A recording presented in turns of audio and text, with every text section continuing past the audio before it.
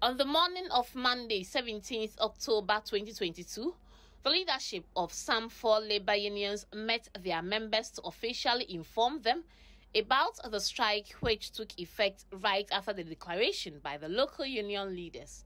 The striking unions are the University Teachers Association of Ghana, UTAG, Tertiary Education Workers Union, TEU, Senior Staff Association of Universities of Ghana, and the Ghana Association of University Administrators.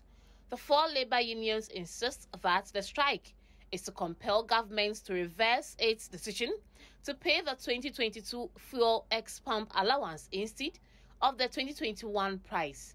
According to the leadership of the striking members, the strike will affect all aspects of the services rendered by the striking unions, including administrative services. I have to make it clear to the public that yes, UTAG and its sister unions, namely GAWA, SAC, TEU Ghana, including UTAG, are on strike effective today.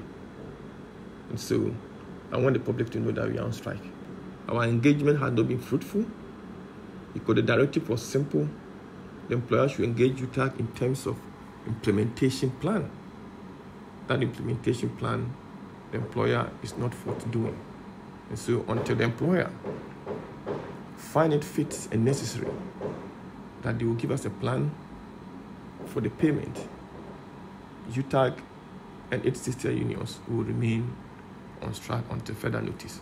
The leadership of TEU and the Senior Staff Association of Universities of Ghana at KNUST have also been speaking to Citi News. The government should write a letter directing the vice chancellors of the public universities to pay us what we were earning before the letter that came to decrease it. There have been meetings here and there, back and forth. And we have realized that government is not ready to restore what were initially paid.